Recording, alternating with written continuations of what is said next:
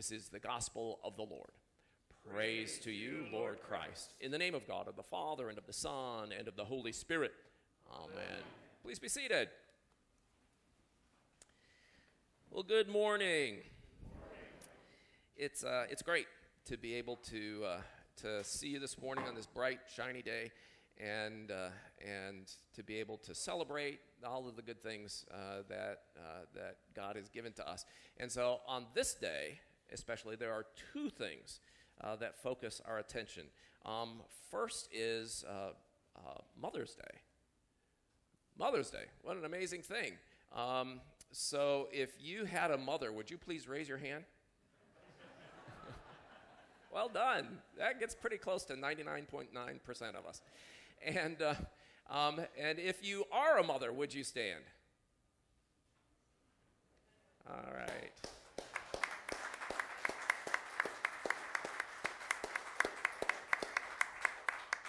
Thanks, Mom.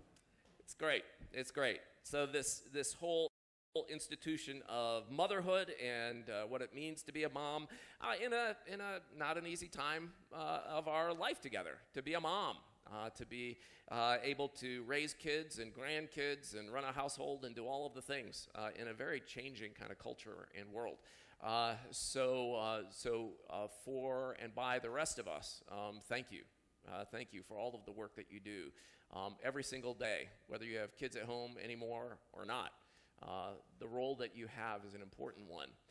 And so we do celebrate this day of Mother's Day, as I said, in a world in which, in a fallen world, in which we find ourselves challenged in a variety of different ways. So for many, the day of Mother's Day is a bittersweet day. My mother is no longer with us. She went to be home with the Lord probably, it must be 15 years ago now. And my mom was, I loved her. She was an important force in my life, and so that's a sad thing. And we have to also say that there are folks for whom Mother's Day is also bittersweet because they wanted to be moms and couldn't be moms, and so to the focus to be on Mother's Day can evoke some particular painful memories. Our first child, when Darla was pregnant for the first time, that pregnancy lasted, and I can remember being excited about it, and the pregnancy lasted about 4 months, and then we lost that baby, and we named him Michael, and we still think of Michael and still pray for Michael, and hope one day to be able to meet Michael. So to not be able to have children or to have a child and lost, that's a traumatic thing. And also, we have to say in our day that not everybody's experience with their mothers is a positive one, right? So there are a variety of different kinds of experiences that people have had in their homes. So I had one woman last week tell me that she wasn't going to come to church this Sunday because she didn't want to hear happy stories about mothers, because her relationship with her mother was not a happy one. And so we live in this world where there are very broken people, and the experiences that we have can oftentimes be painful. So we want to just acknowledge all of that. That life brings us to this place.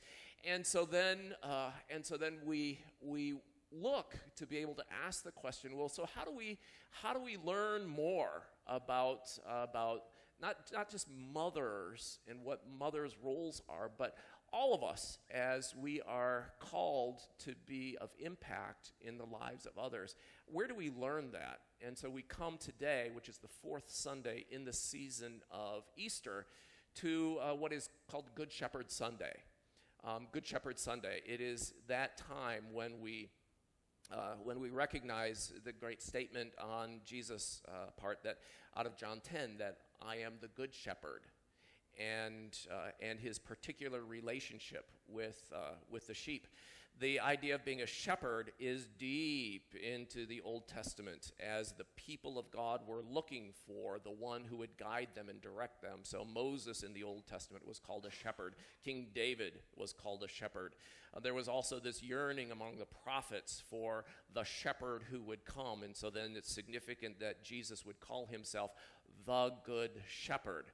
And so we look to him to be able to hear what's not just what's a shepherd, but what's a good shepherd.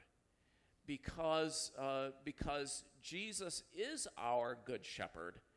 But not only that, but he calls us as his followers to be shepherds, good shepherds, to follow his example. You remember the gospel lesson from last Sunday and the reinstitution of Peter, after he had failed so badly. And then the third resurrection appearance, and Jesus meets Peter there on the beach and calls him over to bring some fish. And he says to Peter, do you love me more than these? Yes, Lord, I love you. And then he responds, well, then feed my sheep. And then the second time, Peter, do you love me? And yes, Peter, yes, Jesus, you know that I love you. And then the second one is, shepherd my sheep, guide my sheep, shepherd my sheep. So there was a command on Jesus' part that Peter kind of embrace the forgiveness that he was given by Jesus and get in the game and be a shepherd for his sheep. And that's the calling not just of Peter, but that's a calling for every one of us as we are touched by Jesus, as our lives are changed by him. He gives to us those folks, our little lambs, that we are responsible for. And he calls us to shepherd them, to be able to take the responsibility to think through the eyes, to see through the eyes of Jesus. What is it? How is it that I can be a reflection of the Good Shepherd, provide leadership for the lives of these people that God has given to me? Because it's very easy in this world to be able to think, it's just Jesus and me. Well, but it's not just Jesus and me. Because once Jesus touches you, then it's Jesus and you and all of the rest of you that Jesus has you doing ministry for. And so it's you and your group, you and your flock, you and your clan, you and your friends, you and your coworkers. It's all of these folks that God gives to us to shepherd. And so how do we know how to do that? Well, we look at our Good Shepherd, right? He's the one who teaches us how to do that, and we emulate him as we take his qualities and characteristics and embody them in the relationships that we have. And so let me there's so much. This is so John chapter 10 is all filled with this Good Shepherd imagery. So I would encourage you this week, just spend some time with John chapter 10 and think about it in terms of how it is that Jesus is our Good Shepherd and how then we are called to shepherd others. Let me identify just three things, three ways in which Jesus is our Good Shepherd and commands us to be the shepherd of other folks. The first one is that the Good Shepherd knows his sheep. The Good Shepherd knows his sheep. So in this world, oftentimes, it is easy for us to feel like nobody understands me. Nobody really knows what goes on inside of me. Nobody knows what scares me or what makes me happy. I'm really a mystery to the people around me, and I feel cut off by everyone else. We have a Good Shepherd in Jesus who knows us. He knows who we are. He knows the deepest parts of what makes us function. He knows our wounds, and he knows our strengths. He knows what scares us and what excites us. He knows us better than we know ourselves. And so as he plumbs us and is kind of weaving himself in and through and around us, he speaks to us from the deepest levels by the Spirit of anyone who is ever able possibly to know who we are or what we do. So we know that we have this friend who doesn't kind of impose himself from outside. He knows. He knows. However you feel misunderstood or overlooked or forgotten, he knows. He knows you. And he's there for you, made in his image and in his likeness, stirring you up to activity. And this power that comes when we know that even the darkest corners of our lives that seem like, we live them in the shadows, he knows those places. And so he brings the opportunity for healing and wholeness. We can't hide anything from him. And so to be able to have this open relationship where we're not afraid to talk about the yucky stuff, the places in the corner where there are kind of these dirt balls and cobwebs. He knows that they're there and helps us to be able to address them, to bring light and to clean them up. He knows them. And so then there's this opportunity for us to be able to, as we look at the people who are around us, to be able to say, how well do I know them? If God has given to us responsibility for a number of folks, whether they're friends or colleagues or family members or neighbors or whoever they are, in this world in which we are all kind of moving around very fast with our own agendas, to be able to take the time to know one another so that when you drive into your driveway after being gone all day and you see your neighbor who's across the street and you wave at them, you actually know what they're going through. So you know whether they're going through a divorce. You know whether there's cancer in their family. You know whether one of their kids is sick or upset. You know what's happening with them.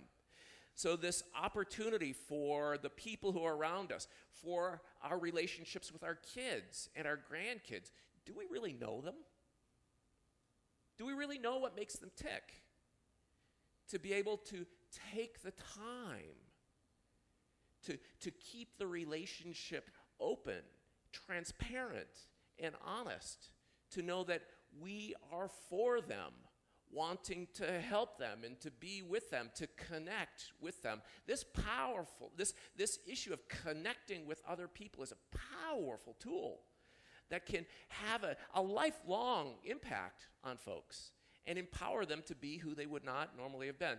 Larry Crabb, famous Christian psychologist, has written a number of books, but he wrote one book called Connecting.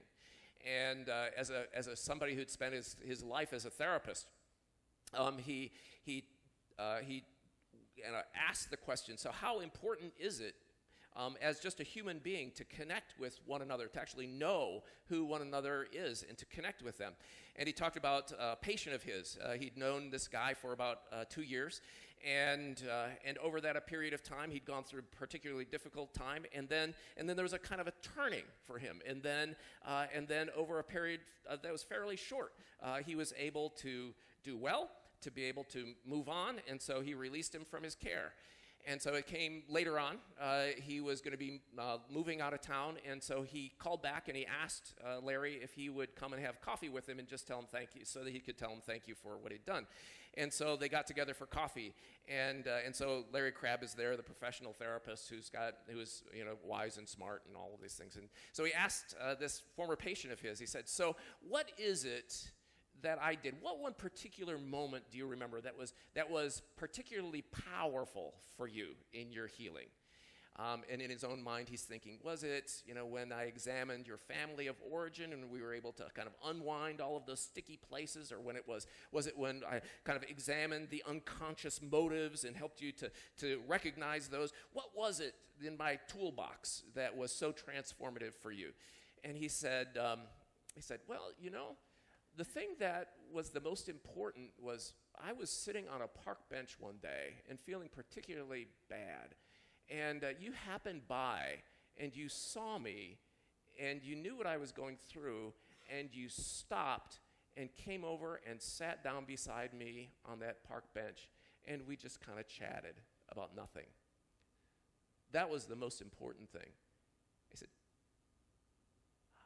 are you telling me all of those hours in my office, all of the skills that I brought to bear. And the most important thing was us sitting down and just chatting about nothing on a park bench.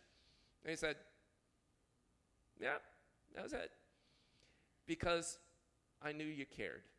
And then I knew you cared. Connecting with another human being who knows me is tremendously powerful. And oftentimes we pass up the opportunities. So then the second piece is, so to be able to know one another. And then the second piece is to provide for one another. You know, a good shepherd, one of the responsibilities of the good shepherd, of a shepherd, is to move the flock from one place to another. So when they've eaten all the grass in one spot, to be able to move them to where they know he knows that the grass is lush and green, so that we can lie down, as the psalmist says, in green pastures and be beside the still waters, so that the sheep can thrive. And so God does that for us. Jesus takes us to these places when we've kind of used up the resources in one part of our lives. He keeps on taking us to places where we can grow. You know, it's not possible to be a Christian and not growing. It is not possible to be a Christian and not growing. Because if you do, then the process of just deterioration sets in. For us, this good shepherd pokes us. You ever been poked? He pokes us and he prods us and he gets us to move on to green pastures. He provides the things that we need, even if we don't know that we need them at the time. And so we are invited, as we look at these folks who are around us, that God has entrusted, given us the precious gift of entrusting them into our hands, for us to be able to ask the question, what does this person need? And what resources do I have that I can share with them so that they can receive the blessings and the richness of the life that God gives to them, or can give to them?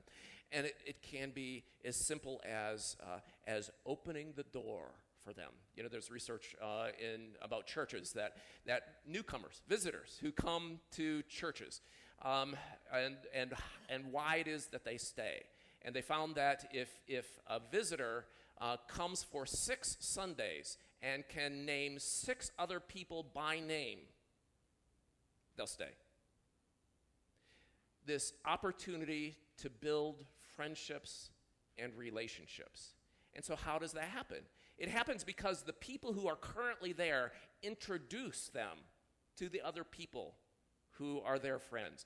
There's an opening the door, an entryway into this community. It says that, let me introduce, so you're new, and so let me introduce you to my friends. And there's an entree into this place. It's an introduction into my life group, or into my Bible study, or into my small group in some place, to be able to help them build relationships and to be able to learn more about who this God is that loves them and cares for them. It's to be able to put them to work, to invite them to Mary's kitchen where they can peel potatoes and cut their finger, but do it out of a sense of service and sacrifice, to work in the thrift shop, or to open the door so that other people can be blessed. And so those of us who have blessings, to use it to bless others, to invite them in, and to be part of the community. And then a third piece. The good shepherd protects his sheep. The good shepherd protects his sheep. You know, there are lots of wolves out there. We live in a dangerous world. There are lots of wolves out there. The biggest wolf that's out there that Jesus came to do battle with is the wolf of death and sin, right? So the response of the good shepherd, when the wolf comes at the sheep, the good shepherd stands in between the sheep and the wolf, and allows the impact to hit him, and he defends the sheep. He absorbs the body impact of the wolf. And so Jesus gave his life for us, and forever demonstrated that to protect the sheep, to give the gift of love in relationship, always endures. The wolf is always a coward. The wolf will always fail. And so we stand to protect our sheep, to be able to know that there are things that would be dangerous. So as you raise kids, you teach them not to play out on the road and not to do things that are dangerous because harm can happen. And so we who have the blessings and we who have the gifts to be able to look for those who are weak and to protect them. In the gospel lesson for this morning, there's a powerful image of God's protection, or of Jesus' protection of the sheep. And it is the very first verse. It says, "Then came the festival of dedication at Jerusalem." Now for us, generally that kind of goes over our heads. What does that mean? It's just another feast or festival, right? No. The festival of the dedication was the festival of the dedication of the temple. About 150 years before this happened, Antiochus Epiphanes was a powerful Syrian leader, and he came through and he conquered Jerusalem, and he went into the temple, and he took out the holy vessels that were there, and he went up to the altar and he sacrificed a pig on it, and he erected a statue of a pagan god. The Jews were not very happy, right? Not very happy about that at all. And so God raised up a guy by the name of Jacob Maccabeus, and he and his family, his sons, became rebels, and they led an armed struggle against that foreign army that was there. And eventually, at the cost of his life and 3 of his sons, they drove them out of Jerusalem. And then they cleansed the temple, and they rededicated the temple to God. That's what this is. That is the feast of the dedication of the temple, the cleansing of the temple. And so now the Romans are there during Jesus' time, right? The Romans are there.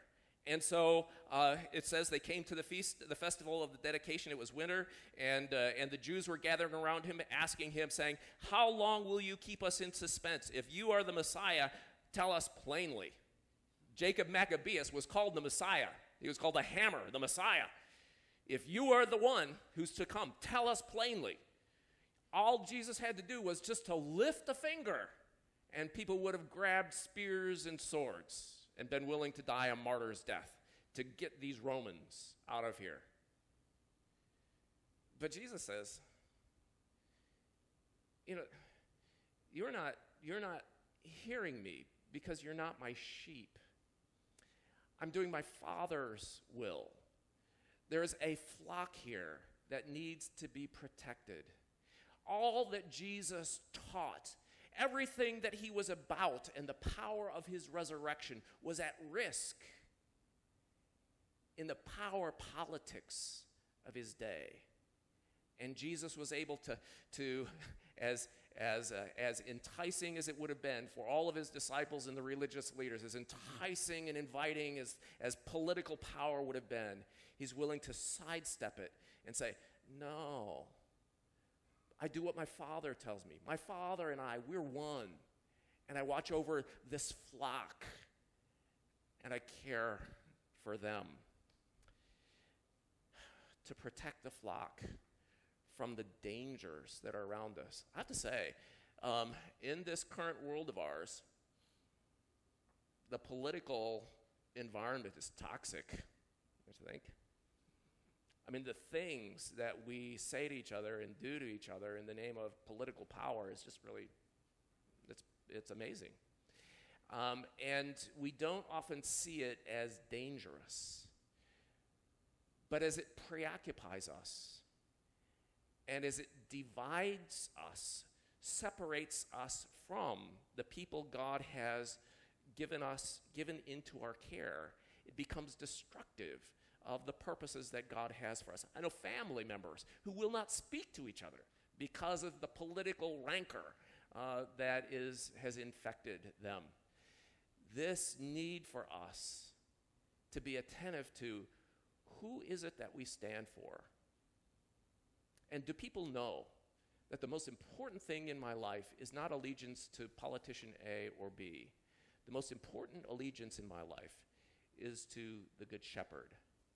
Do they know the place of this Good Shepherd in my life? I'll tell you, my one appearance in national television, and it was, so I was a senior associate at my previous church, and the rector had left town, and I had a gentleman who was involved in the Republican Party at the time came and asked me if it would be okay in the parish hall if we screened a film.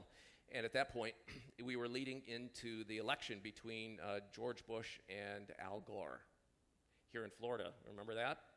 Yeah. The film was George Bush, Man of Faith. And so it was about his religious faith. And so this gentleman came to me and asked me if it would be all right if they showed it in our parish hall, and would I be willing to moderate it to make sure that the conversation was wholesome. And I said, well, I would do that on the condition that we didn't advertise it, so it'd just be word of mouth. It would not be a parish event; it'd be an outside event. And I was unrestricted in terms of my ability to moderate and handle questions. And so he agreed to that. And so the day came, and the room was packed, and they showed the film. And in my head, I'm thinking, so this could be actually a series. We could do this one about George Bush, Man of Faith. Al Gore had come out with An Inconvenient Truth. And so we could do the same thing for Al Gore and kind of have the same kind of conversation there. So the day came, the room was packed, media was there, and the film was shown. People were energetic in their conversation, but everybody was well behaved. You could tell that some people were working really hard to be well behaved. And so then the time came to an end, and so I said thank you to everybody. Said I think a closing prayer, and then a good friend of mine, she is an attorney, and she was sitting on her hands, and her face was crimson red, and she came up to me, and she's a very articulate woman and a very good friend, and she put her finger in my chest, and she just let me have it with both barrels. I think 3 barrels, I think, is what she gave me. And that's okay. I don't mind it when people give it to me, especially when I've had the platform. And so, but she really did, and I'm sure I responded. What neither of us knew was that my microphone was still on. And there was a camera from ABC News in the back corner. And so that clip was played on Nightline with Ted Koppel that night.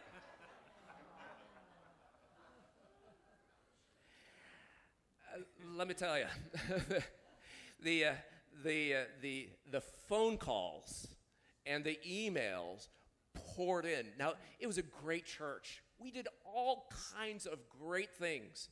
That's the one thing that made the media.